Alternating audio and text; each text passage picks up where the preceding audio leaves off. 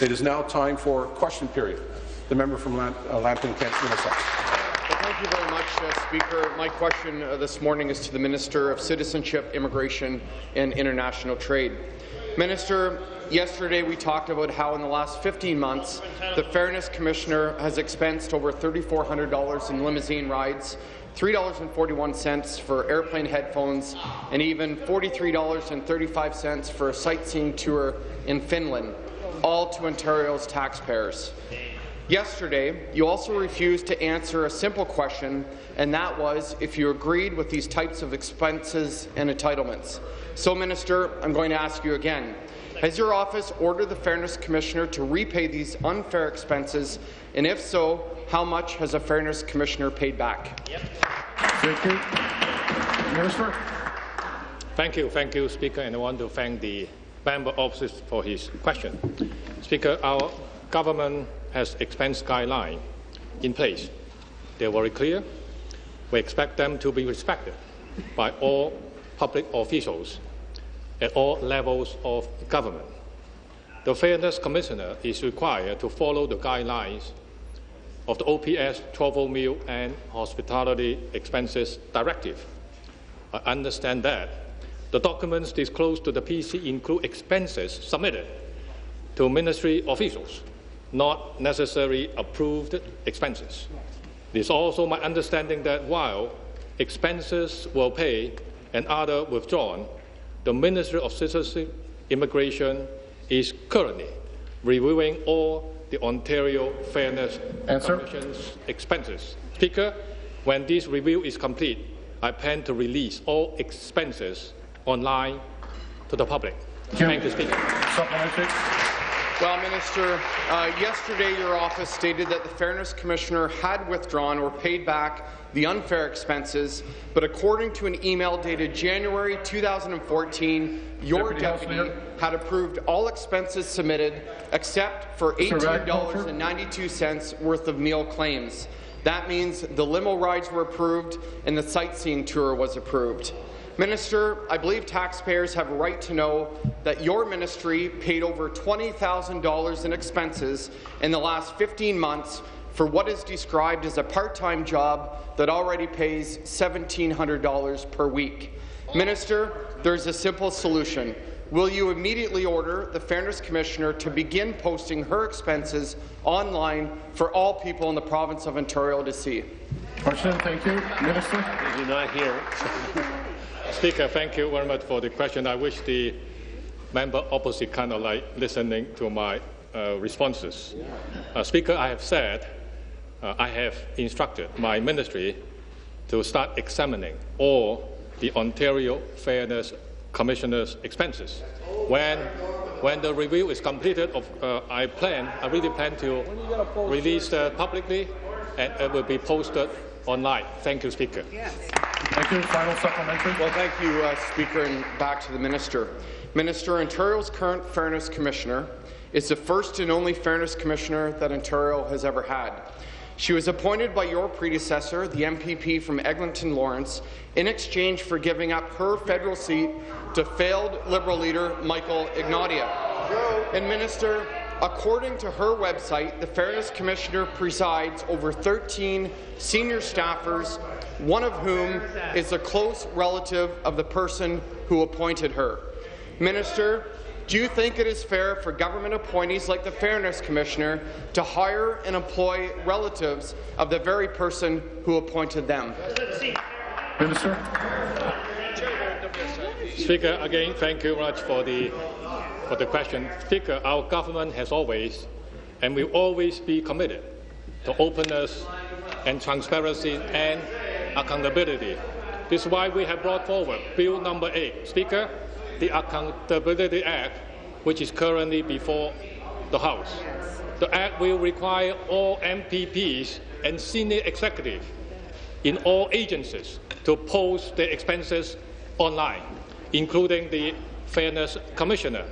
Bill number 8 proposes to amend the Public Sector Expenses Review Act to provide the Integrity Commissioner with the ability to review executive expenses. Speaker, the scope of the Integrity Commission's review will expand to all 197 classified agencies, including the OFC.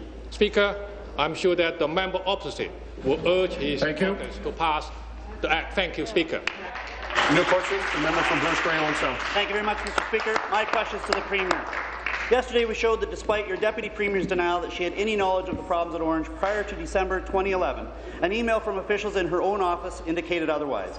A document entitled, and I quote, "Confidential to the Minister," dated April 7, 2010 reads, and again I quote, "Orange has advised the Ministry that they have embarked upon a number of initiatives that were not contemplated in the original performance agreement."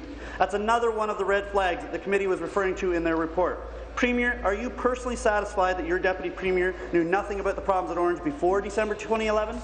Thank you. Premier. Thank you very much, Mr. Speaker. Well, I know that the member opposite is aware that there were many changes made at Orange because the former Minister of Health knew that there were changes that needed to be made, and she made those changes, Mr. Speaker.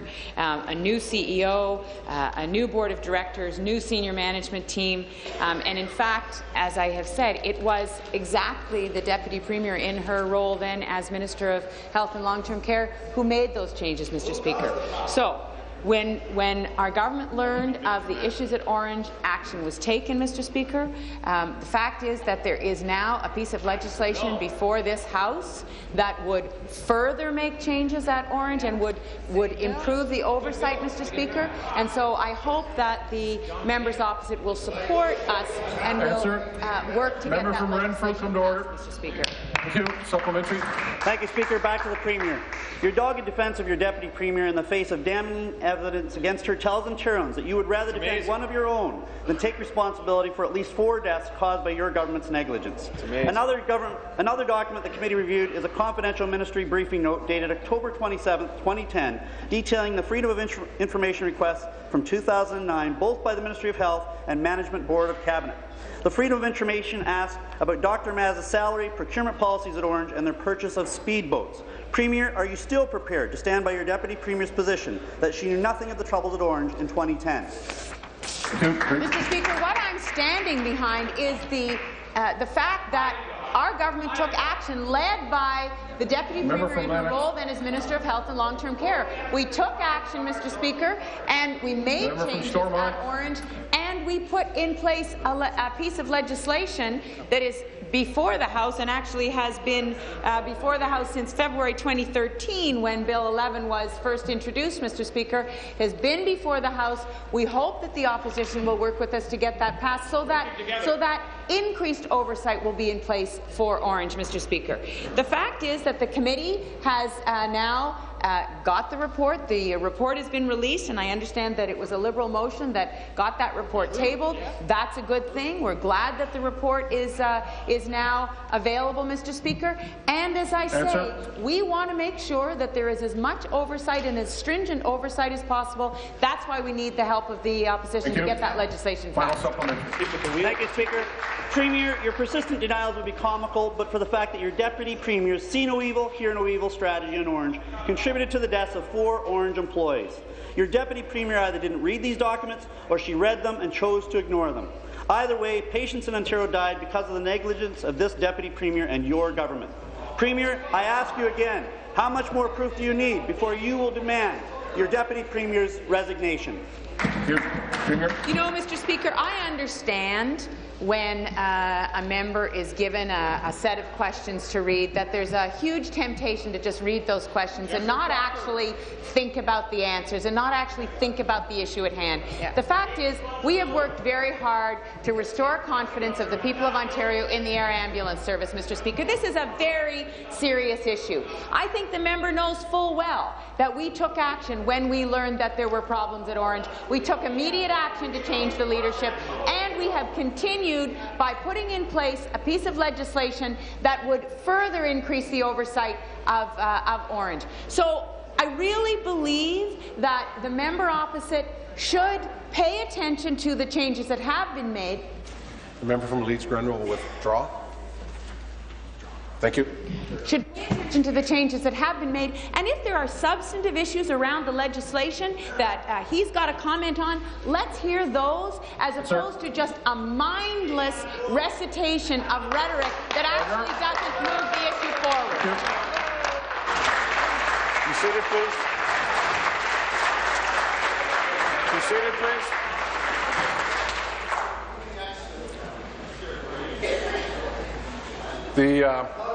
The side comments we can do without. New question. The Leader of the Third Party. Thank you, Speaker. My question's for the Premier. This government's austerity budget shows that almost every ministry will be facing average cuts of 6% this year, next year, and the year after that. Can the Premier tell Ontarians how many people she's planning to fire? Premier. So, Mr. Speaker, what's interesting about this question from the Leader of the Third Party is that we introduced a budget last May, and she then decided that it was time to go to an election. We went to an election. We ran on the budget.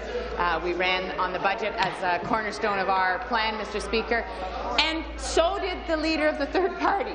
She ran on the same fiscal plan, Mr. Speaker, except she said she was going to find $600 million more in savings, Mr. Speaker. So the reality is we are facing a challenging fiscal situation. We understand that. We also know that we have to make investments in infrastructure, in people's talent and skills. We have to work in partnership with business if our economy is going to grow. So that's the plan we ran on, Mr. Speaker. That's the plan she ran on, and that's the plan that we're implementing, Mr. Speaker. Supplementary.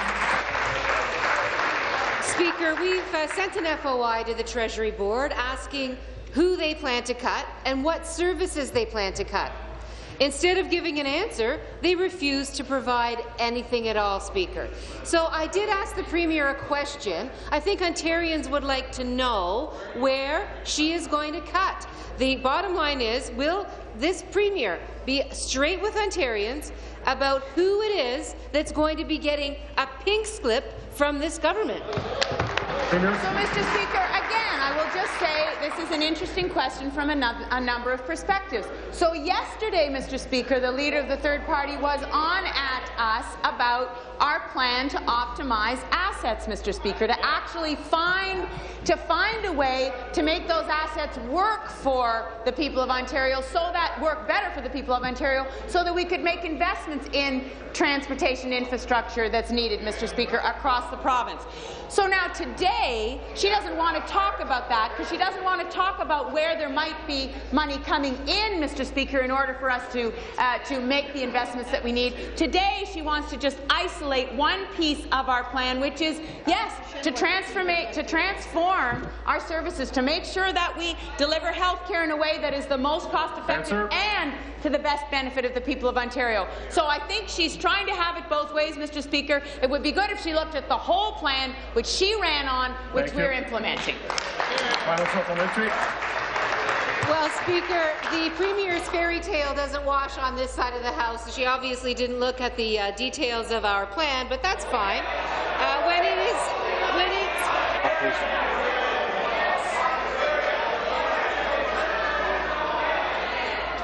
Order.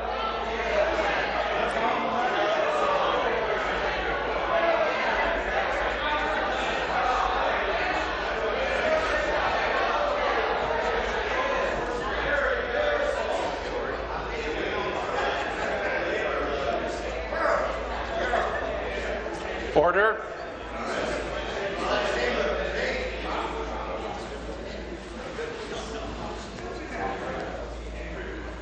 Thank you. Finish, please. Speaker, whether it's a dad who relies on a speech therapist for his daughter, or a doctor who relies on a highway being plowed so she can go to work, or an employee who relies on inspectors to make sure their workplace is safe, Ontarians rely on public services, Speaker, and all I would like is for the Premier to tell Ontarians to come clean with Ontarians about what services she's going to be cutting. Well, Mr. Speaker, I just want to reassure the Leader of the Third Party. I did look at the 9-page plan that they put forward, Mr. Speaker. I looked at it very closely. It didn't take a long time, but I did look at it very closely. And what I saw, Mr. Speaker, was a plan that was based on our plan. It was a plan that made all the assumptions that we made about what this economy needed in order to grow, Mr. Speaker, with the exception, for example, of any investment in the Ring of Fire. There was nothing in the NDP's plan about Ring of Fire, Mr. Speaker.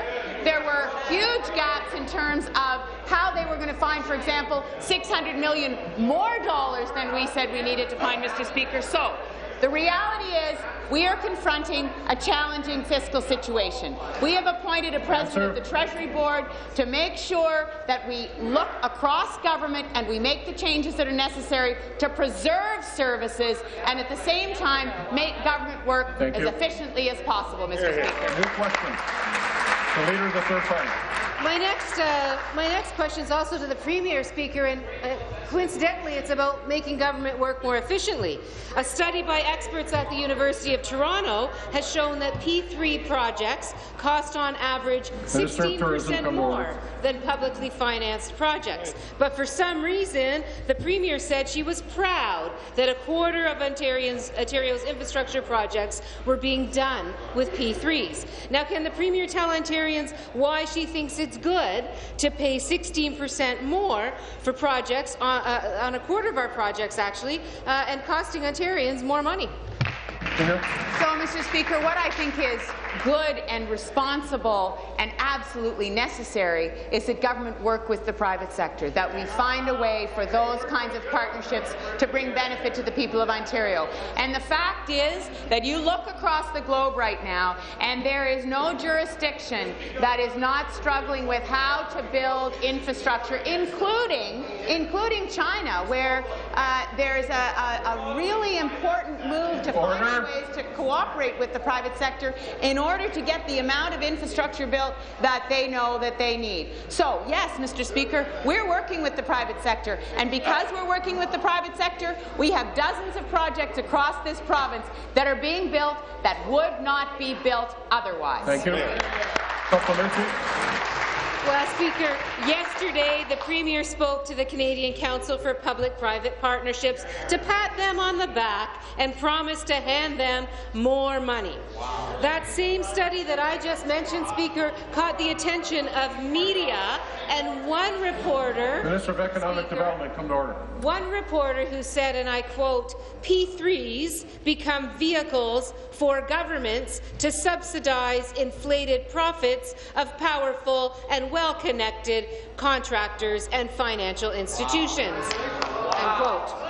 So, when the Premier was telling the P3 Association just how much she loved P3s, can she tell us whose profits she was actually inflating? So, Mr. Speaker, let's look at what the alternative financing and procurement model has accomplished here in Ontario. Infrastructure Ontario is currently managing over 80 major AFP infrastructure projects, 37 of which have reached the end of construction. Of these 37 projects, 36 or 97% were completed under budget, Mr. Speaker. So, 27 of them were completed on time, and AFP projects, as the member has said, represent approximately 25% of capital investments in the year 2014-2015.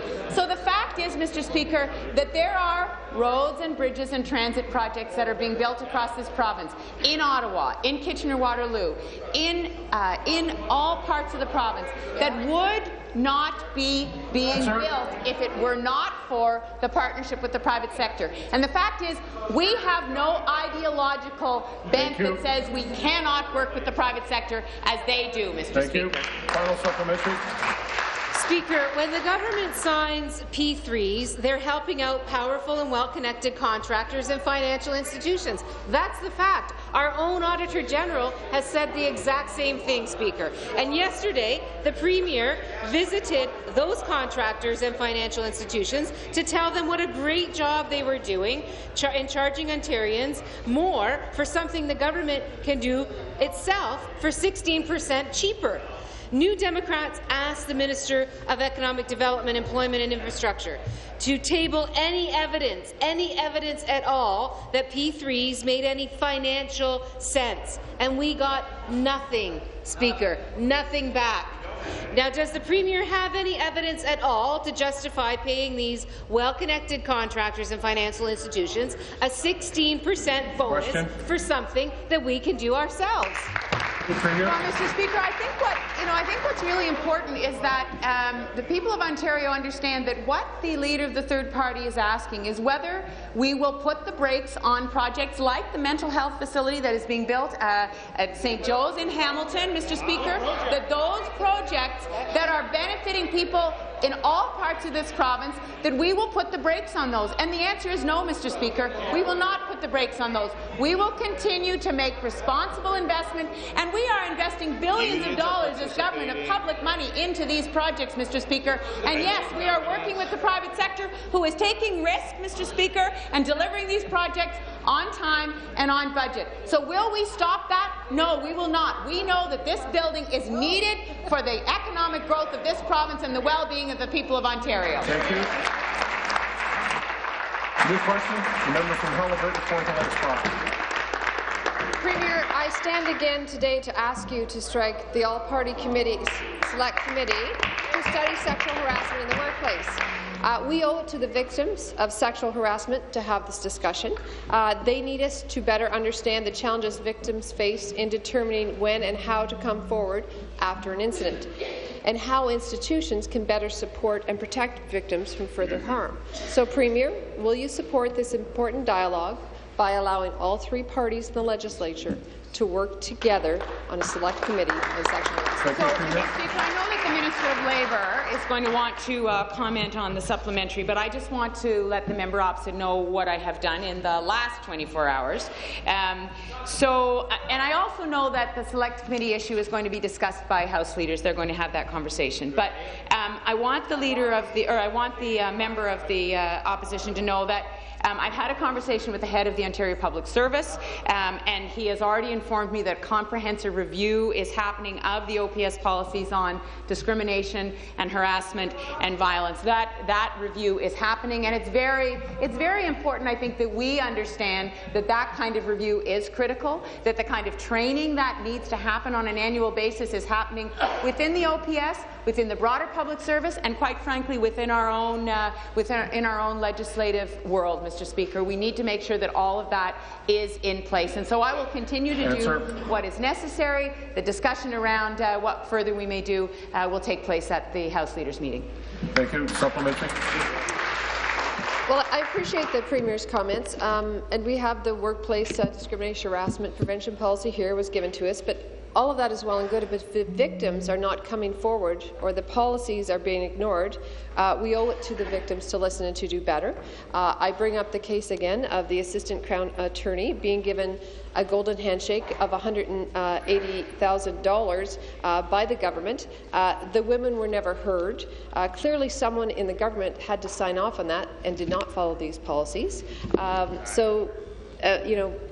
The conversation, the conversation does need to happen. That's why we asked for the select committee. The work does need to be done.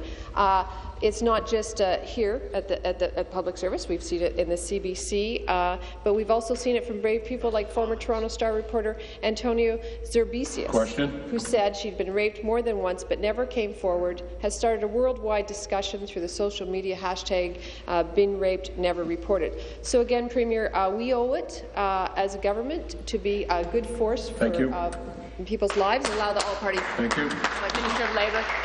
Stop the clock, please.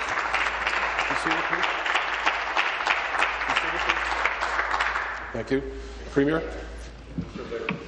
Thank you, Speaker. And let me thank the member opposite for what is a very, very important question that we all have a role to play in ensuring that violence and harassment in Ontario workplaces is simply not tolerated. It's something we will not put up with. Everybody in this province, regardless of their gender, should be able to work in a safe and a healthy workplace. Our government was the very first government in Ontario, this House, in 2009 passed Bill 168. What it does is it very specifically requires employers in this province to have plans in place to prevent this from happening in the workplace and to deal with it as it happens in the workplace. What employees need to know, what men and women in this province need to know, that if they are suffering or they feel they are suffering violence or harassment in the workplace, they have the right to refuse that work. You stop right now. If you think you're in imminent danger, you contact the police. If you think it's an ongoing issue you can't solve, you contact us. Order, please. New question, the member from Timmins, James Bay. My question is to the Premier. Premier, you profess to be a progressive politician. You profess to say that you want to govern in a way that's open and transparent to the people of Ontario. But when we look at your record so far in this majority, you're doing exactly what Dalton McGuinty did, and you're time allocating everything under the sun. So I'm asking you, as a fellow member of this Assembly, why is it that you're choosing not to allow the public to have their say on these very important bills such as daycare, and not allowing the committees to be able to travel outside of Toronto to hear what they have to say about this very important issue? Why are you like Dalton McGuinty, and why don't you stop time allocating? Government House Leader. Thank you very much, Speaker, and I thank the member from the third party for the question. Speaker, I think all members recognize in the House that we received a very strong mandate from the people of Ontario on June the 12th. They have asked us. I'm trying to hear. Please. Speaker, the Ontarians have asked us to move forward with a progressive agenda that was put forward in a budget that was passed in this House, in a platform that really clearly spoke to the priorities of Ontario, and they really have asked us to make sure that we stop having stalling tactics and gamemanship that goes on in this House and pass important pieces of legislation that will make Ontarians' life better. And that's why, Speaker, we're making sure that those priority bills that were not passed in the previous Parliament are passed in this session as quickly as possible.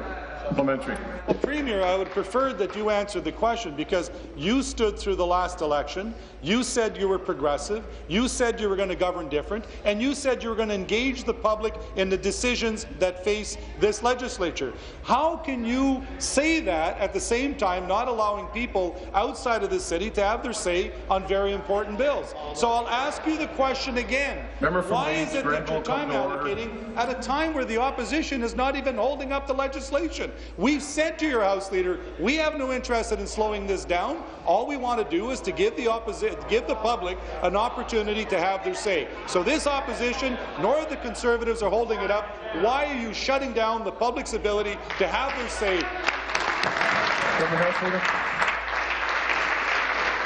Speaker, we are moving ahead with the progressive agenda of this government. Speaker, we are moving ahead with bills like Bill 8, enhancing transparency for public sector and MPPs. We are moving ahead with a bill that ensures that we have fair minimum wage in our province. We are moving ahead with a bill, Speaker, that ensures that we modernize our child care so that our children are protected when parents drop them off at the child care. And Speaker, we are doing so in a responsible way. Let's just take Bill 10 as an example, the Child Care Modernization Act. There will be hearings, Speaker, that will take place. There will be 2 days of hearings that will take place, and they will both go late in the evening so that parents and child care providers can have access to those hearings and they are heard. But in the end of the day, Speaker, our #1 priority is the well-being of Ontarians, especially our children. Thank you. New question, the member from Burlington.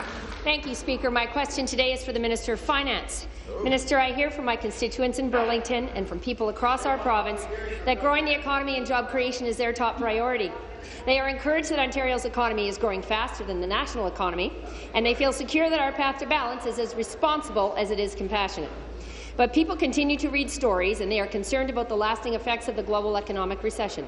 As the world becomes increasingly globalized and new markets continue to emerge, the people of Ontario want to know how our province plans to compete with economies around the world. Minister, can you please update this House on the steps the government is taking to compete with those emerging economies, and how you plan to ensure that Ontario's economy continues to grow despite the challenging global economic environment? Thank you. Minister of Finance. Thank you, Mr. Speaker, and thank you to the wonderful member from Burlington for her question. Ontario is indeed operating in a competitive and challenging global environment. And so, Mr. Speaker, I'd like to thank and take this opportunity to congratulate the Premier, the Minister of Economic Development and Employment and Infrastructure, as well as the Minister of Citizenship, Immigration and International Trade for the successful trade mission to China. Already, this mission has attracted nearly $1 billion to Ontario in new deals, and it's creating more than 1,800 new jobs. Wow. Our government understands the importance of Ontario being recognized as globally innovative as a jurisdiction, and this successful trade mission is just part of our plan to grow our economy. Thank you, Mr. Speaker. Thank you. Supplementary. Thank you, Mr. Speaker. Minister, it's great to hear that our government is continuously working to attract new jobs and investments on behalf of the people of Ontario. It is clear that Ontario is emerging from the global recession with strong fundamentals, which will ensure we can continue to provide the programs and services that Ontarians expect and rely on. As we reflect back on the accomplishments of the government and plan for the future, Mr. Speaker, can the minister tell us more about our efforts our government is making here at home to grow our economy and eliminate the deficit? Thank you. Thank you. Minister of Finance. Thank you, Mr. Speaker, and thank you again to the member from Burlington. Our purpose is clear, Mr. Speaker. It's to create opportunity and security for people, to build Ontario up while at the same time eliminating the deficit in a responsible and balanced way. Our prudent path to balance is working. However, global uncertainty still remains, and that's why we have a 4-point plan for stimulating the economy, including maintaining a competitive tax environment that encourages business to invest and grow, building strategic partnerships with business to stimulate innovation and productivity, moving forward with the government's Going Global trade strategy to tap into emerging markets like China, and helping businesses manage electricity and other costs to ensure our prosperity and competitiveness. And, Mr. Speaker, in fact, I look forward to updating the House further on our progress and our broader economic plan on November 17th, when I table the fall economic statement. Thank you, Mr. Speaker. New question, the member from Parry Sound, Muskoka. Thank you, Mr. Speaker. My question is to the Premier. Premier, yesterday the town of Fort Frances and area First Nations chartered a plane at great expense to fly 1,800 kilometres to Toronto to try to get your government's attention. The paper mill is shut down, and if they don't get some help soon, in a matter of weeks, it could be lost forever. Expera, a specialty paper company, was interested in reopening the plant, but they could not get a reasonably priced supply of wood fibre essential to make the project viable. That price is controlled by the past owners of the mill. Premier, Expera was willing to invest $100 million to create hundreds of jobs in northwestern Ontario.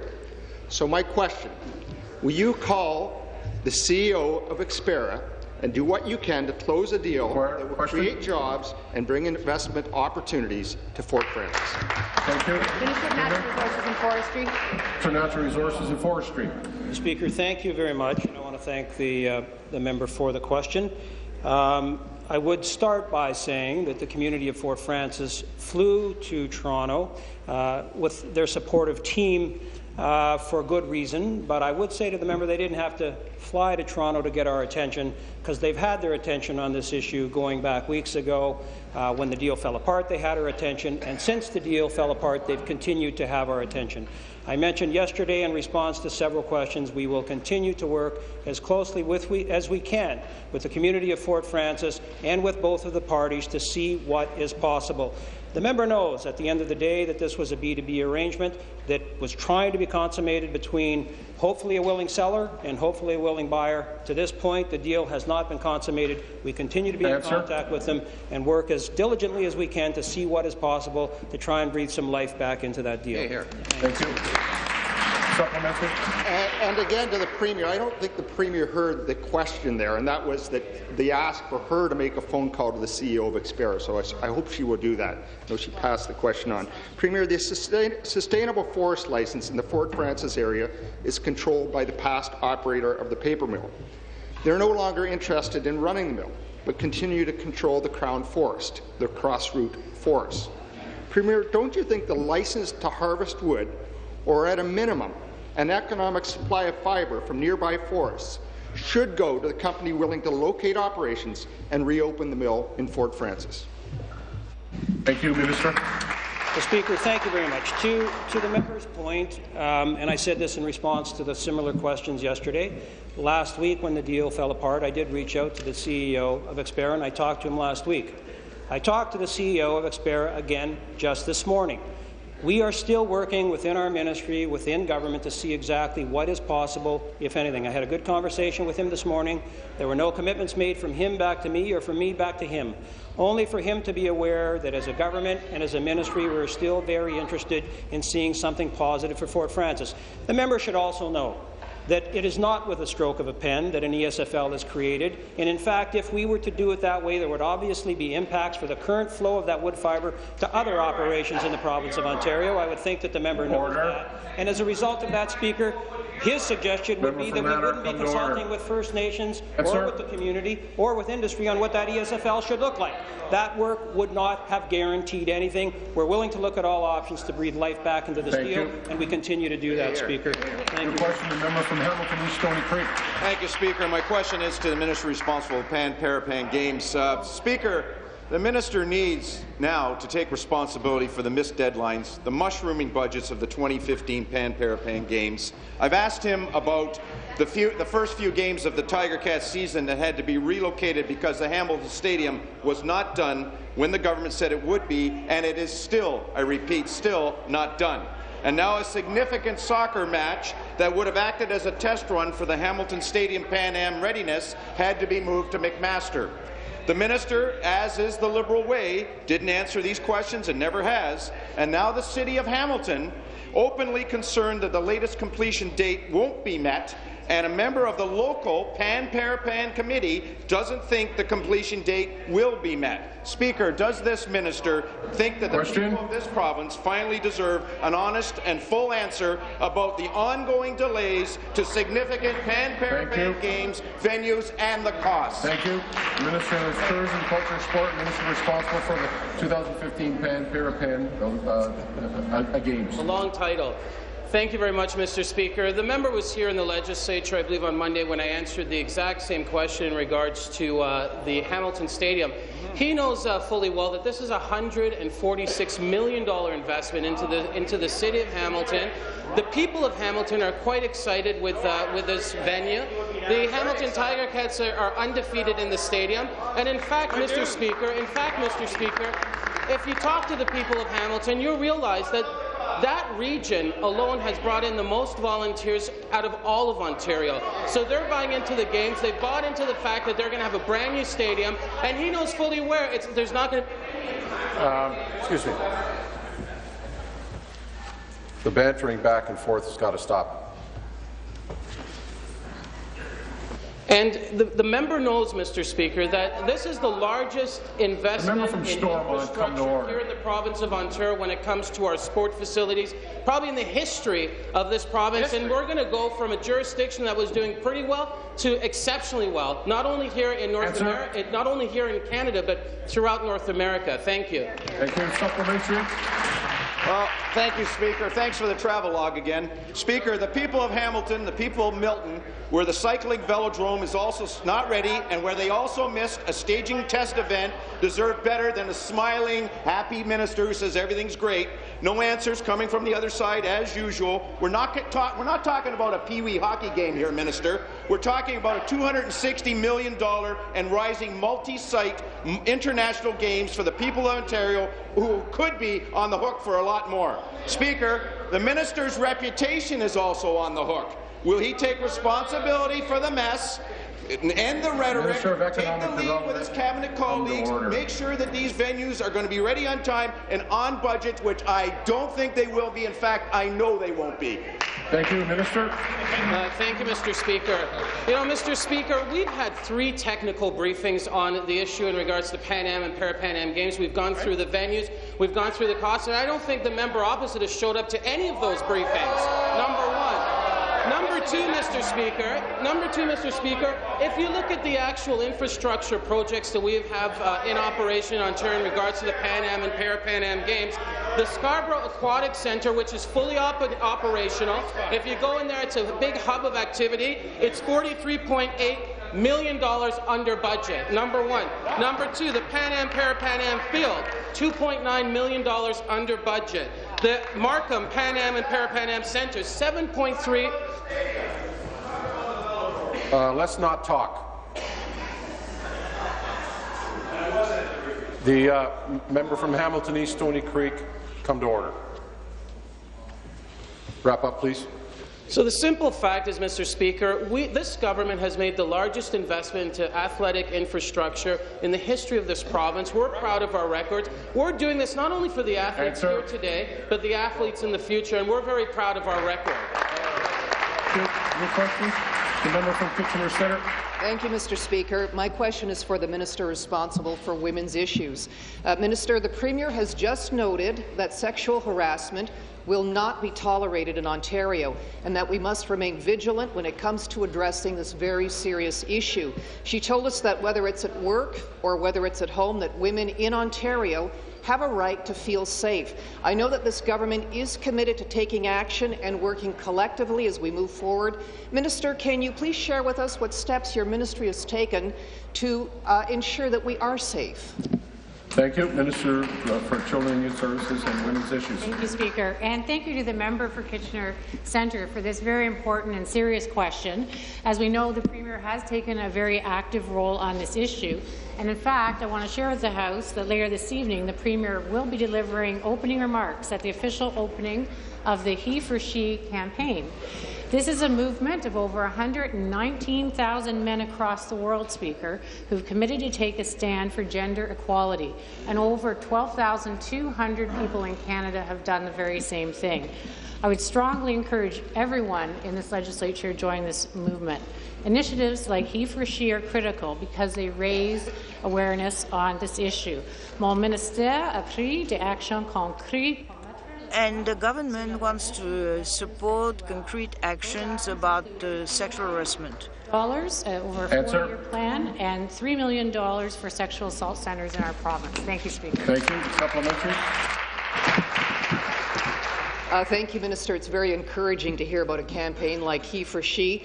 And I think I speak for the entire caucus when I say that we are very proud of the Premier for taking action on this very serious matter. Just last week, I had a meeting with some stakeholders at the Waterloo Region Sexual Assault Centre, and most of the conversation was about events at the CBC. And I tell you, as a former broadcaster, I get it, having witnessed and experienced sexual harassment in the workplace. Minister, can you please tell us what other policies are in place in the workplace to ensure that we all feel safe at work? Thank you. Minister. Minister of Labour. Thank you, Speaker, and thank you to the member for that very, very important question. As I said in response to a previous question, we simply do not tolerate violence and harassment in Ontario's workplaces. It's that clear. Everybody in this province should be able to work in a workplace that is both safe and healthy. To answer the question specifically, what we did in 2009 as a government is we made amendments to the Occupational Health and Safety Act in Bill 168. What that said is that all employers in this province have to have workplace violence and workplace harassment policies in place, and they also have to have programs that implement those policies in a serious way, Speaker. There's a variety of information that we can provide from the Ministry of Labour. If there's any employer out there that's watching today that wants to do better, that thinks he or she wants to review those policies, and we also give the right to refuse work. Anybody that feels that they're under duress in this regard should simply refuse to do the job, contact the police or contact us. Thank you, Speaker. Thank you. New question. The Leader of Her Majesty's Royal Opposition. Speaker, my question is to the Minister of Community and Social Services. Minister Shane Burt is a 21-year-old man with spastic quadriplegia cerebral palsy, who, due to his age, has been told he is no longer allowed to attend school. In a matter of months, he has gone from having access to a walker, a stander, a bike, lifts, an exercise table, and an integrated computer system allowing him to communicate in a school setting, to having none of those things now. His family explains that no programming exists for his type of disability in the entire region outside of a school setting. Minister, the All-Party Select Committee on Developmental Services released its final report in July. The 46th recommendation was for the Interministerial Committee to work with families and community agencies to develop more day programming tailored to a wider range of needs. Question. Will you commit to provide day programming to meet the needs of Shane Burton? Minister of Community and Social Services. Well, thank you very much, Mr. Speaker, and thank you to the member for the question. Certainly, I cannot comment on any specific case, but I can say in general that we on this side of the House took the Select Committee's report extremely seriously. I did say in my ministerial statement in some detail that we were looking at very closely at all 46 recommendations in that report, and certainly will be taking the advice very, very seriously. In terms of individuals transitioning specifically from one situation, an educational situation in particular, and moving through to adulthood, this is an area that I've asked my parliamentary assistant to focus on in terms of ensuring that these types of transitions are as smooth as possible, that a plan is in place as an earliest date possible. Thank you. Supplementary. Well, Minister, again to the Minister, the Burt family explains that no programming is available in our area, and we have been in contact with your ministry, but I'd be happy to provide you with Shane's particulars again. As the family describes, Shane is like a 6-month-old baby that understands everything. He can't walk, he can't talk, but when the proper programming is in place, he thrives. At school, he learned to float and roll over in a pool by himself. He helped serve food and dusted furniture at the local brick store with his classmates. He had daily exercise and interaction with his peers. The Burts want Shane back in school until programming in the community is available, and I don't think that's an unreasonable suggestion. In fact, a regulation under Section 16 of the Education Act states, quote, "The committee may recommend that an exceptional pupil who is 21 years of age or older remain in a secondary school program." Question. Quote. So my question is simple. Will you undertake to ensure that everything is done to see if Shane can't stay in the secondary program that he was thriving? Thank you. Well, thank you, Mr. Speaker. And of course, this is precisely the type of situation that caused us to invest some $810 million over 3 years, particularly into the sector. And I do recall that the two opposition parties voted against that budget, which is most unfortunate. I do want to reassure the member opposite that in September 2014, my ministry, the Ministry of Children and Youth Services, the Ministry of Health and Long-Term Care, and the Ministry of Education implemented integrated transition planning for young people with developmental disabilities who are preparing for adulthood. So I want to certainly I'm very open to hearing more about this particular case, but this is precisely the work that we are committed to doing, and we took the good advice of the Select Committee in this regard, and we will be moving forward. Thank you very much, Mr. Speaker. Thank you. New question, the member from Kenora, Rainy River. Thank you. To the Minister of Natural Resources. Minister, I believe first and foremost that forests in Rainy River District should serve to create jobs in the Rainy River District, as it has for the better part of 100 years. Now the people in this town are left watching as their livelihood is being trucked away. I believe that the Crossroute Forest should be providing fibre to the local Fort Frances mill so that we can create 1,000 jobs so that 1,000 people can pay their bills. But the minister seems content with the status quo. My question is, Minister, is the reason why you're refusing to resolve this situation in Fort Frances because the wood is going to your riding to be processed instead of staying in Fort Frances?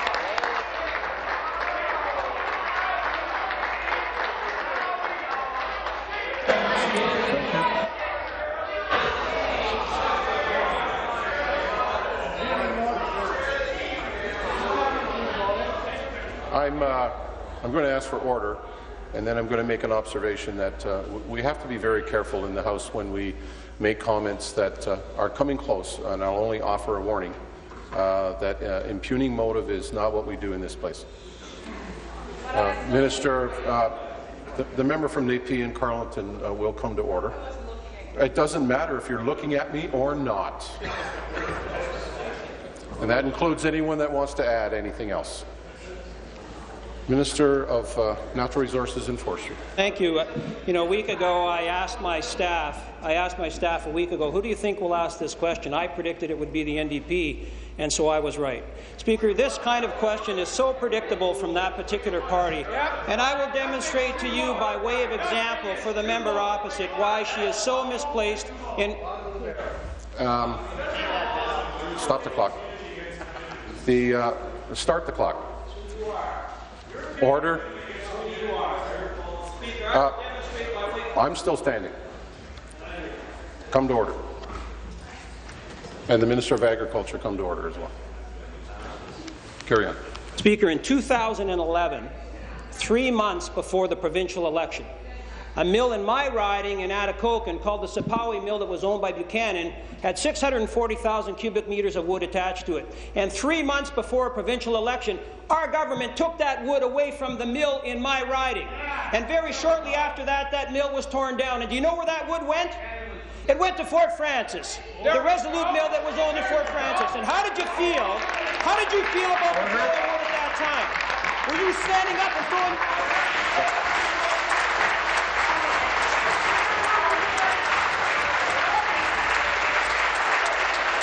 Be seated, please. Be seated, please.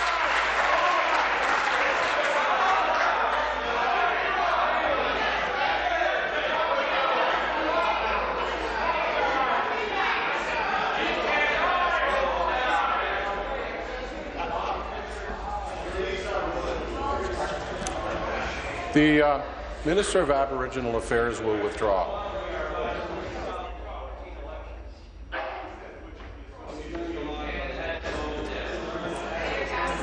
Order.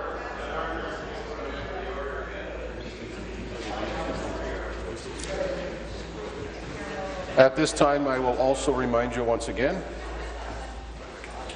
in this place, we raise the level of debate.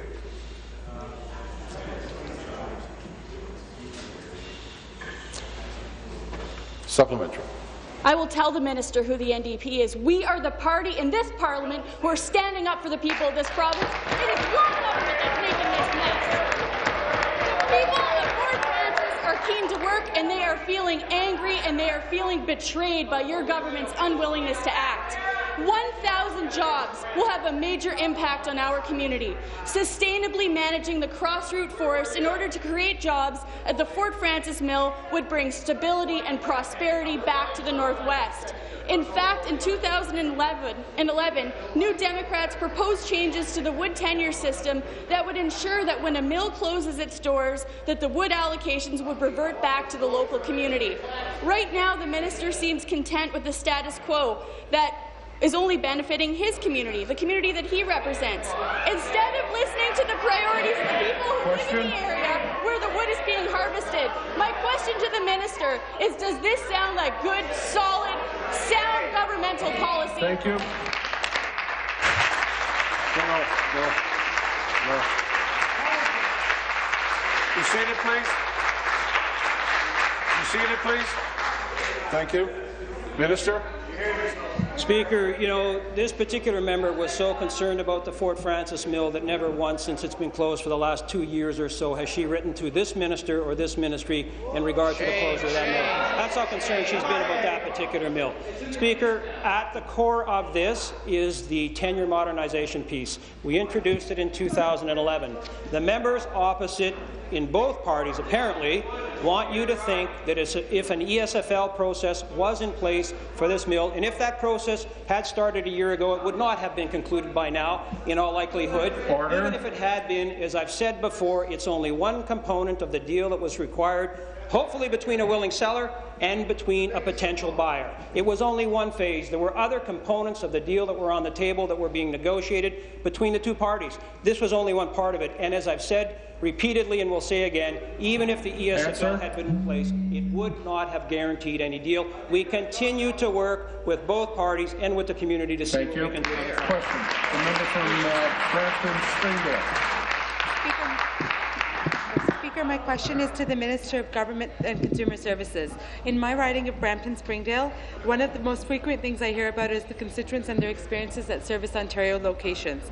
My constituents depend on Service Ontario for many important services, such as license plate sticker renewals, health card and driver's license renewals, and obtaining birth certificates. Service Ontario is not just important to my constituents, but to all Ontarians. The service that they provide are essential and important to Ontarians that they have proper documentation to see a doctor or to register their business. However, I've had constituents comment on the occasional longer than normal wait times.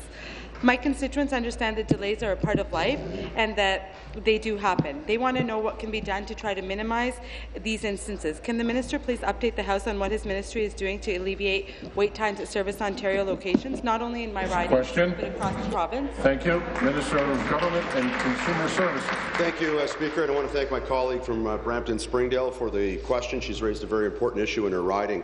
Low wait times are one of the keys to customer satisfaction, and we have many initiatives to shorten wait times that we're proud of. In 2013, the average customer wait time at Service Ontario centres was roughly 9 minutes. And of our over 280 Service Ontario locations, 97% of them had a wait time of less than 15 minutes. Recognizing that Service Ontario Centre in Brampton has an above-average wait time, we recently launched a pilot project aimed at helping to improve the wait times in Brampton. Part of the strategy involved informing the public of the necessary documentation needed, as well as highlighting the option to use various online services for renewal functions. We have moved over 40 of our services offered at Service Ontario to online services, making transactions easily accessible. This past year, we made it possible to renew your driver's license online, a first of its kind in Canada. Thank you, Speaker. Thank you. Supplementary. My thanks for the Minister for his response and for informing myself and the House of the important steps that the Ministry has taken. These are all great initiatives towards reducing wait times at Service Ontario, both in my riding and across the province. Speaker, there have been many other steps taken by Service Ontario to ensure that wait times remain reasonable.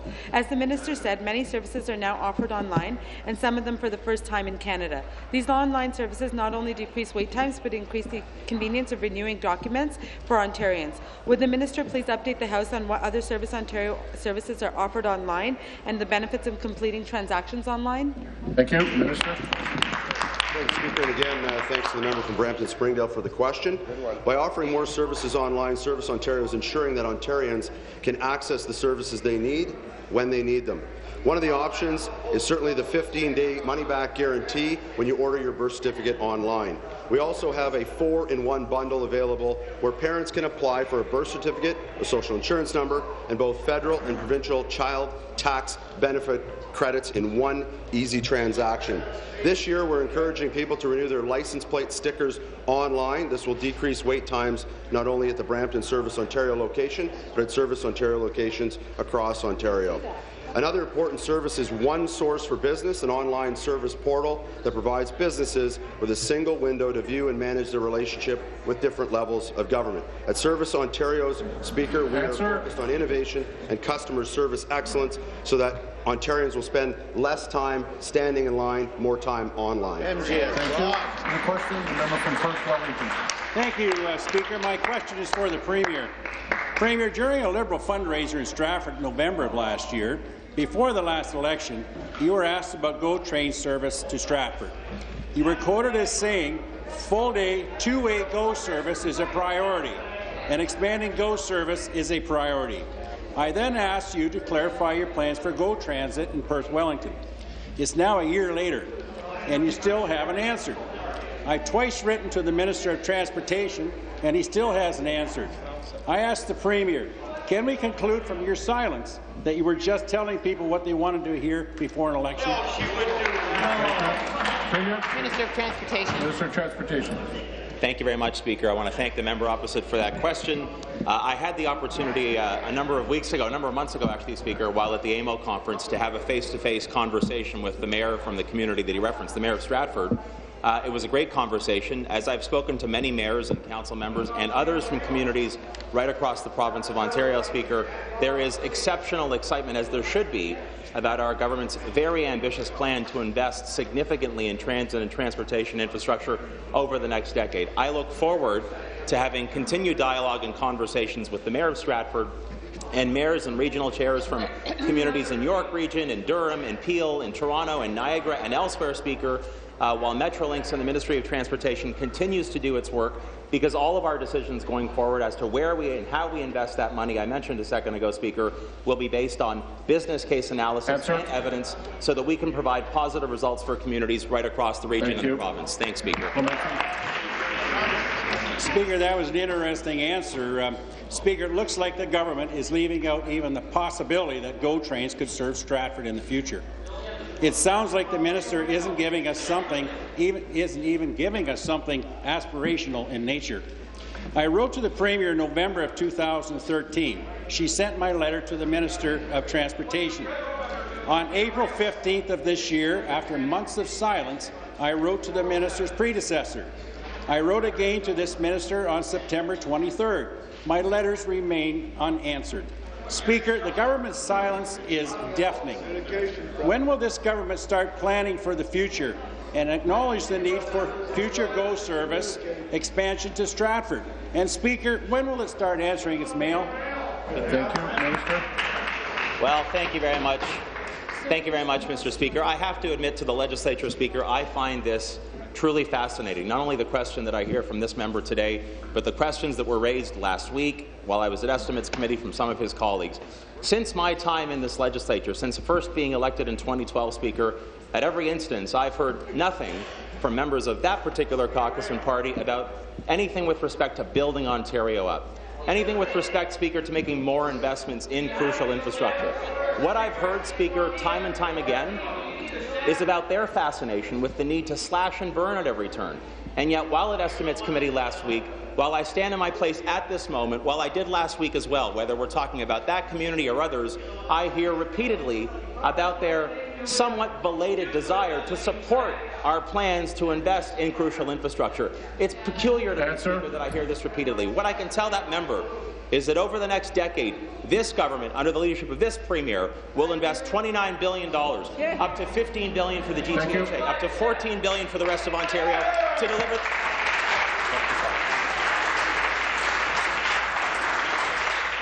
Thank you. New question, the member from Windsor West. Thank you, Speaker. My question is for the Minister of Community Safety and Correctional Services. Yesterday, media and ministerial staff were invited to tour the Windsor Jail in my riding, yet I was explicitly denied access. It's ironic a government touting transparency denies elected officials access to government facilities. Perhaps the minister didn't want me to point out that, like the old jail, our new Southwest Detention Centre is overcrowded and understaffed. Offenders making up 80% of the maximum capacity are crammed into 60% of the facility's space. Also, Windsor's male intermittent offenders are being shipped to London. While the minister thinks his misstatements on file is limited to only 4 to 6 male intermittent offenders, I want to remind him that the problems in our correctional system impact correctional officers, staff, families, and the general public. When will the minister be proactive, not reactive, when addressing the problems of our correctional system? Thank you. Minister of Community Safety and Correctional Services. Thank you very much, Speaker. And first of all, I want to thank the member for yesterday for reaching out to me to get more information about the Windsor Jail and the tours that we are hosting as we open the Southwest Detention Centre. I want the member to know this, and I'm sure she's received an invite, that on Friday, November the 14th, she's getting a VIP tour of the jail, along with the judiciary, the mayor, the council members, area MPPs, MPs, the police chief, the fire chief, and the former superintendent. So I hope she will be able to attend a special tour that has already been planned, along with all the elected representatives on Friday, November the 14th. Speaker, I am very excited with the challenge and the mandate that the Premier has given to me, and that is to transform our correctional system. And Speaker, I look forward to working with all members of the House and get their ideas as to how do we have a correctional system that focuses on rehabilitation of our inmates. The member from Lanark, Frontenac, and Lennings, and Addington. Thank you, Speaker. On a point of order. Point of order. Earlier during question period, you ruled to dismiss my notice of privilege, and you made reference to Standing Order 121, that it first must be raised in committee. If I may, Speaker, I attempted to raise this matter in committee on Monday evening. However, the chair refused to consider the matter due to the time allocation. I've made my ruling, and that's the end of it. And in terms of anything else, you need to bring that back to committee. Point of order from the member from Hamilton East Stony Creek. I just want to clarify the record that the minister claimed that I didn't attend any, and I did. He came. That's not a point of order.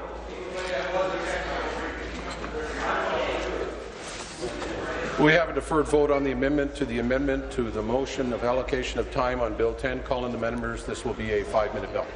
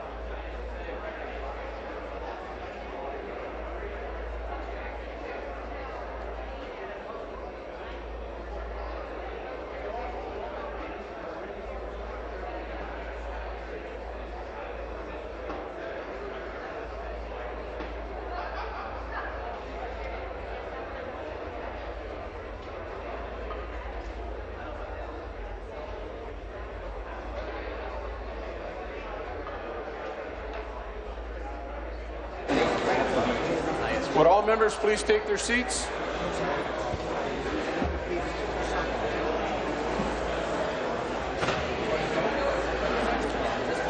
Todd.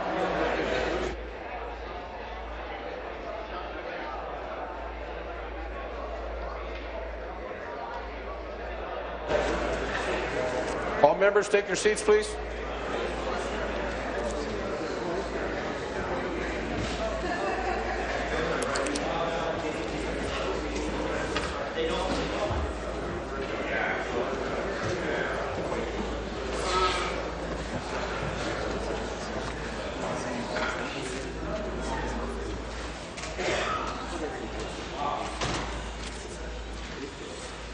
On November 4th, Mr. Bradley moved government notice of motion number 7. Mr. Bisson then moved the motion to be amended by deleting all the words after the second paragraph and submitting the following: that the committee shall travel up to 5 days outside of Toronto for the purpose of public hearings as determined by the committee.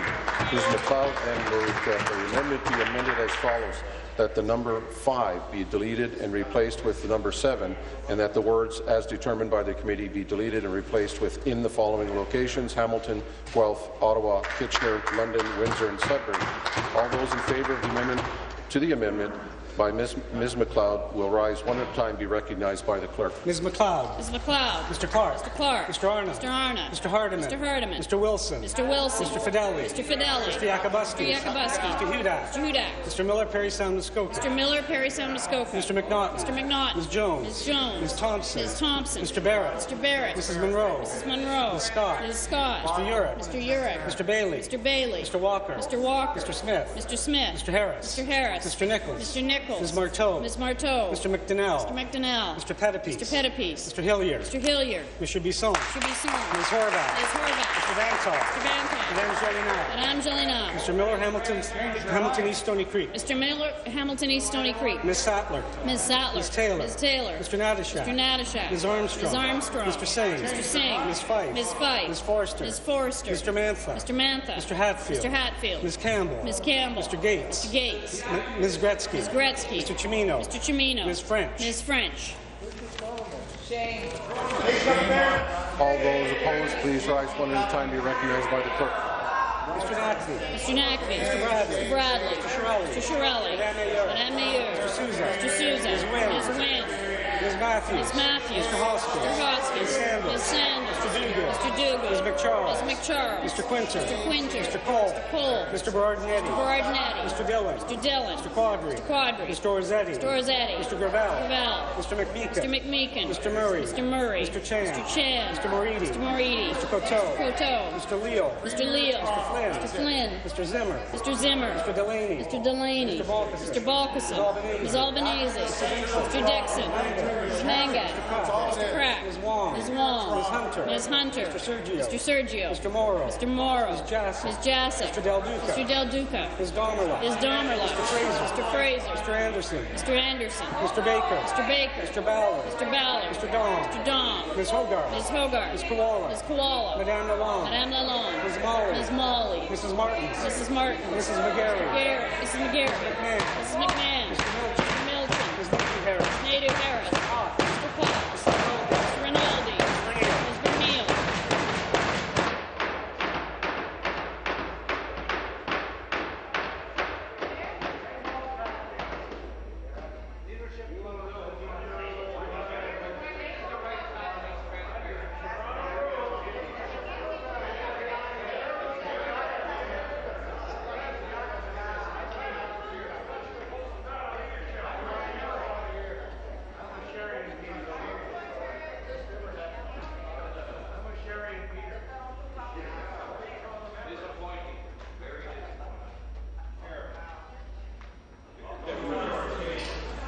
The ayes are 44, the nays are 56.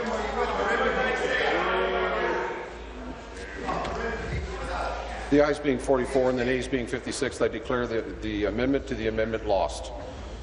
Is the House ready to vote on the amendment by Mr. Bisson? Yes. Mr. Bisson, has moved that the motion be amended by deleting all of the words after the second paragraph and substituting the following. That the committee shall travel up to 5 days outside of Toronto for the purpose of public hearings as determined by the committee. Is it the pleasure of the House that the amendment carry? I heard a no. All those in favour, say aye. All those opposed, say nay. Nay. In my opinion, the nays have it. Call in the members. This is a 5-minute bell. Same vote?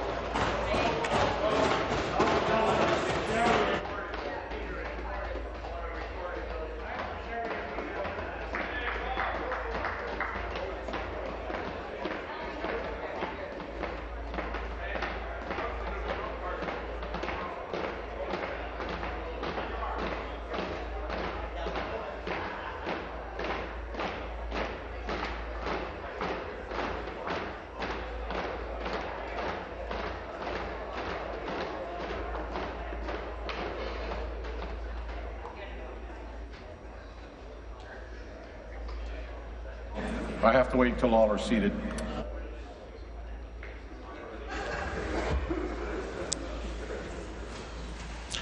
All those in favour of the amendment to the motion will rise one at a time and be recognized by the clerk. Monsieur Bisson. Monsieur Bisson. Ms. Horvath. Ms. Horvath. Mr. Vanthof. Mr. Vanthof. Madame Gélinas. Madame Gélinas. Mr. Miller Hamilton East Stony Creek. Mr. Miller Hamilton East Stony Creek. Ms. Sattler. Ms. Sattler. Ms. Taylor. Ms. Taylor. Mr. Natashak. Mr. Natashak. Ms. Armstrong. Ms. Armstrong. Mr. Singh. Mr. Singh. Ms. Fife. Ms. Fife. Ms. Forster. Ms. Forster. Mr. Mantha. Mr. Mantha. Mr. Hatfield. Mr. Hatfield. Ms. Campbell. Ms. Campbell. Mr. Gates. Mr. Gates. Ms. Gretzky. Ms. Gretzky. Mr. Chimino. Mr. Chimino. Ms. French. Ms. French. Mr. Clark. Mr. Clark. Mr. Arnott. Mr. Arnott. Mr. Hardiman. Mr. Hardiman. Ms. McLeod. Ms. McLeod. Mr. Wilson. Mr. Wilson. Mr. Fideli. Mr. Fideli. Mr. Yakubuski. Mr. Yakubuski. Mr. Hudak. Mr. Hudak. Mr. Miller Perry Sound Muskoka. Mr. Miller Perry Sound Muskoka. Mr. McNaughton. Mr. McNaughton. Ms. Jones. Ms. Jones. Ms. Thompson. Ms. Thompson. Mr. Barrett. Mr. Barrett. Mrs. Monroe. Mrs. Monroe. Ms. Scott. Ms. Scott. Mr. Urick. Mr. Urick. Mr. Bailey. Mr. Bailey. Mr. Walker. Mr. Walker. Mr. Smith. Mr. Smith. Mr. Harris. Mr. Harris. Mr. Nichols. Mr. Nichols. Ms. Marteau. Ms. Marteau. Mr. McDonnell. Mr. McDonnell. Mr. Pettipies. Mr. Pettipies. Mr. Hillier. Mr. Hillier. NDP said they weren't. All those opposed to the amendment to the motion will rise one at a time, be recognized by the clerk. Mr. Nackley. Mr. Nackley. Mr. Bradley. Mr. Bradley. Mr. Shirelli. Mr. Shirelli. Madame Mayer. Madame Mayer. Mr. Souza. Mr. Souza. Ms. Wynn. Ms. Wynn. Ms. Matthews. Ms. Matthews. Mr. Hoskins. Mr. Hoskins. Ms. Sandals. Ms. Sandals. Mr. Duguid. Mr. Duguid. Ms. McCharles. Ms. McCharles. Mr. Quinter. Mr. Quinter. Mr. Cole. Mr. Cole. Mr. Bardinetti. Mr. Bardinetti. Mr. Dillon. Mr. Dillon. Mr. Quadri. Mr. Quadri. Mr. Orzetti. Mr. Orzetti. Mr. Gravel. Mr. Gravel. Mr. McMeekin. Mr. McMeekin. Mr. Murray. Mr. Murray. Mr. Chan. Mr. Chan. Mr. Moridi. Mr. Moridi. Mr. Coteau. Mr. Coteau. Mr. Leal. Mr. Leal. Mr. Flynn. Mr. Flynn. Mr. Zimmer. Mr. Zimmer. Mr. Delaney. Mr. Delaney. Mr. Balkison. Mr. Balkison. Ms. Albanese. Ms. Albanese. Mr. Dixon. Mr. Dixon. Ms. Mangat. Ms. Mangat. Mr. Pratt. Mr. Pratt. Ms. Wong. Ms. Wong. Ms. Hunter. Ms. Hunter. Mr. Sergio. Mr. Sergio. Mr. Morrow. Mr. Morrow. Ms. Jassic. Ms. Jassic. Mr. Del Duca. Mr. Del Duca. Ms. Domerla. Ms. Domerla. Mr. Fraser. Mr. Fraser. Mr. Anderson. Mr. Anderson. Mr. Baker. Mr. Baker. Mr. Ballard. Mr. Ballard. Mr. Dong. Mr. Dong. Ms. Hogarth. Ms. Hogarth. Ms. Koala. Ms. Koala. Madame Lalonde. Madame Lalonde. Ms. Molly. Ms. Molly. Mrs. Martin. Mrs. Martin. Mrs. McGarry. Mrs. McGarry. Ms. McMahon. Ms. McMahon. Mr. Milchin. Mr. Milchin. Ms. Nadeau Harris. Ms. Nadeau Harris. Mr. Potts. Mr. Potts. Mr. Rinaldi. Mr. Rinaldi. Ms. Vernile. Ms. Vernile.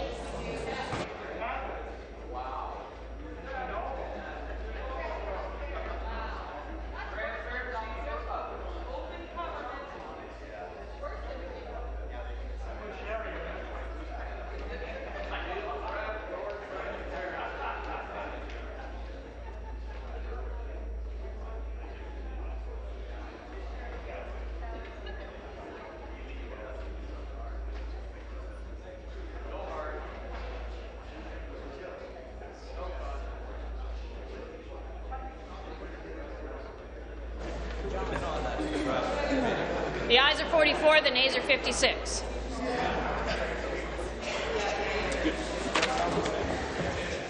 The ayes being 44 and the nays being 56, I declare the amendment lost. Is the House ready for the vote on the main motion?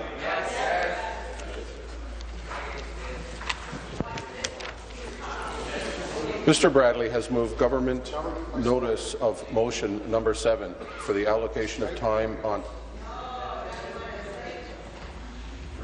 on Bill 10, an act to enact the Child Care and Early Years Act 2014 to repeal the Day Nurseries Act and to amend the Early Childhood Educators Act 2007, the Education Act and the Ministry of Training, College and Universities Act, and to make consequential and related amendments to other acts. Is it the pleasure of the House the motion carried? I heard a no. All those in favour say aye. Aye. All those opposed say nay. No.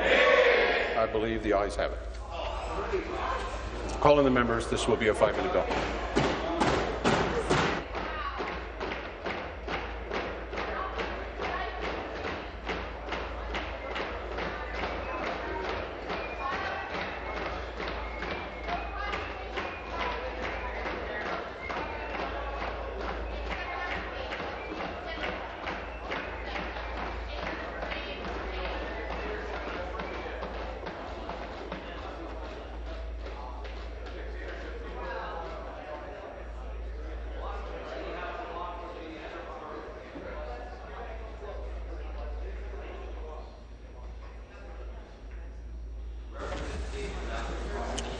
All those in favour of the motion will rise one at a time, be recognized by the clerk. Mr. Nackley. Mr. Nackley. Mr. Bradley. Mr. Bradley. Mr. Shirelli. Mr. Shirelli. Madame Mayor. Madame Mayor. Mr. Sousa. Mr. Sousa. Ms. Wynne. Ms. Wynne. Ms. Matthews. Ms. Matthews. Mr. Hoskins. Mr. Hoskins. Ms. Sanders. Ms. Sanders. Mr. Duguid. Mr. Duguid. Ms. McCharles. Ms. McCharles. Mr. Quinter. Mr. Quinter. Mr. Cole. Mr. Cole. Mr. Bordinetti. Mr. Bordinetti. Mr. Dillon. Mr. Dillon. Mr. Quadri. Mr. Quadri. Mr. Orzetti. Mr. Orzetti. Mr. Gravel. Mr. Gravel. Mr. McMeekin. Mr. McMeekin. Mr. Murray. Mr. Murray. Mr. Chan. Mr. Chan. Mr. Moridi. Mr. Moridi. Mr. Coteau. Mr. Coteau. Mr. Leal. Mr. Leal. Mr. Flynn. Mr. Flynn. Mr. Zimmer. Mr. Zimmer. Mr. Delaney. Mr. Delaney.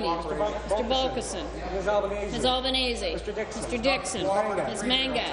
Mr. Crack. Ms. Wong. Ms. Wong. Ms. Hunter. Ms. Hunter. Mr. Sergio. Mr. Sergio. Mr. Morrow. Mr. Morrow. Ms. Jassy. Ms. Jassy. Mr. Del Duca. Mr. Del Duca. Ms. Domerla. Ms. Domerla. Mr. Fraser. Mr. Fraser. Mr. Anderson. Mr. Anderson. Mr. Baker. Mr. Baker. Mr. Ballard. Mr. Ballard. Mr. Dom. Mr. Dom. Ms. Hogarth. Ms. Hogarth. Ms. Koala. Ms. Koala. Madame Lalonde. Madame Lalonde. Ms. Molly. Ms. Molly. Mrs. Martins. Mrs. Martins. Mrs. McGarry. Mrs. McGarry. Ms. McMahon. Ms. McMahon. Mr. Milchin. Mr. Milchin. Ms. Nadeau Harris. Ms. Nadeau Harris. Mr. Potts. Mr. Potts. Mr. Rinaldi. Mr. Rinaldi. Ms. Vernile. Ms. Vernile. All those opposed, please stand one at a time and be recognized by the clerk. Mr. Clark. Mr. Clark. Mr. Arnott. Mr. Arnott. Mr. Hardeman. Mr. Hardeman. Ms. McLeod. Ms. McLeod. Mr. Wilson. Mr. Wilson. Mr. Fideli. Mr. Fideli. Mr. Yakubuski. Mr. Yakubuski. Mr. Hudak. Mr. Hudak. Mr. Miller, Perry Sound Muskoka. Mr. Miller, Perry Sound Muskoka. Mr. McNaughton. Mr. McNaughton. Ms. Jones. Ms. Jones. Ms. Thompson. Ms. Thompson. Mr. Barrett. Mr. Barrett. Mrs. Monroe. Mrs. Monroe. Ms. Scott. Ms. Scott. Mr. Urick. Mr. Urick. Mr. Bailey. Mr. Bailey. Mr. Walker. Mr. Walker. Mr. Smith. Mr. Smith. Mr. Harris. Mr. Harris. Mr. Nichols. Mr. Nichols. Ms. Marteau. Ms. Marteau. Mr. McDonnell. Mr. McDonnell. Mr. Pettipies. Mr. Pettipies. Mr. Hilliard. Mr. Hilliard. Mr. Bisson. Mr. Bisson. Ms. Horvath. Ms. Horvath. Mr. Vantoff. Mr. Vantoff. Madame Jolinar. Madame Jolinar. Mr. Miller, Hamilton, East Stony Creek. Mr. Miller, Hamilton East Stony Creek. Ms. Sattler. Ms. Sattler. Ms. Taylor. Ms. Taylor. Mr. Natashak. Mr. Natashak. Ms. Armstrong. Ms. Armstrong. Mr. Singh. Mr. Singh. Ms. Fife. Ms. Fife. Ms. Forster. Ms. Forster. Mr. Mantha. Mr. Mantha. Mr. Hatfield. Mr. Hatfield. Ms. Campbell. Ms. Campbell. Mr. Gates. Mr. Gates. Ms. Gretzky. Ms. Gretzky. Mr. Chimino. Mr. Chimino. Ms. French. Ms. French.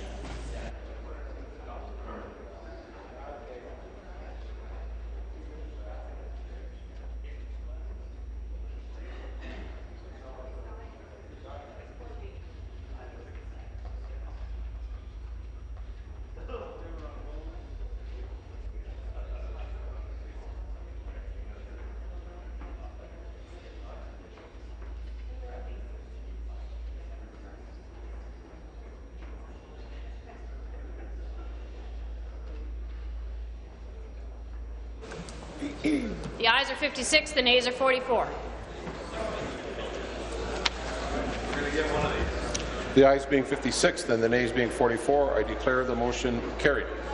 There are no further deferred votes. This House stands recessed until 3 p.m. this afternoon.